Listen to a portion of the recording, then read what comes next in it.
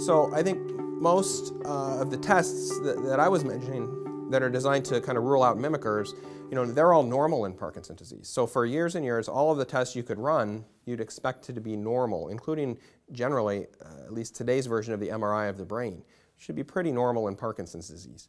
More recently, there's been a test developed that is termed a DaTScan, and what it involves is a certain compound that has a low level of radioactivity, and it hooks onto the ends of the dopamine neurons that are affected in Parkinson's disease.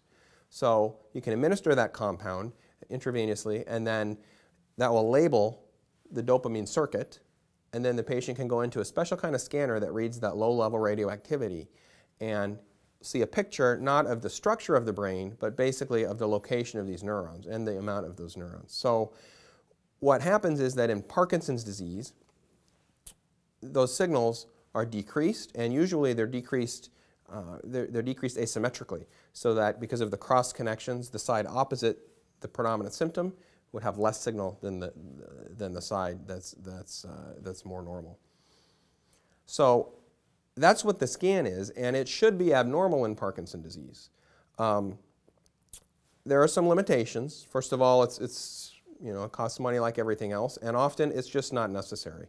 If there's a patient with a classic history, a classic exam, most neurologists don't need a DaTScan to diagnose Parkinson's disease. I think it's really going to be used in special situations. So by far and away, most folks I see with Parkinson's, I do not get a DaTScan on, but I think it does have its place and it can be a helpful tool.